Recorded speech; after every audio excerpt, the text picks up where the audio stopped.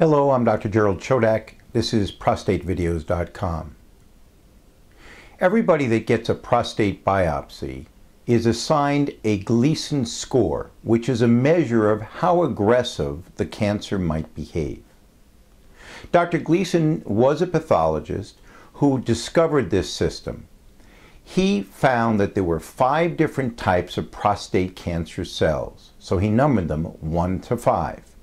1 was the least aggressive cancer cell, 5 was the most aggressive cancer cell. He noticed that many men had more than one cell type, so he assigned every prostate cancer biopsy 2 numbers.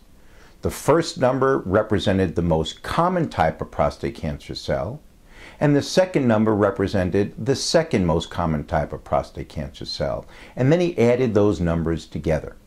So you could have 1 plus 1, 2 plus 3, 5 plus 5. The best score is 2, 1 plus 1. The worst score is 10, 5 plus 5. Now this information is used when men are counseled about the various options for managing their prostate cancer. The lower the Gleason score, the less dangerous the cancer, and perhaps a more conservative approach is reasonable. On the other hand, men that have high Gleason scores, those 8, 9, and 10, those cancers are more aggressive and they're more dangerous.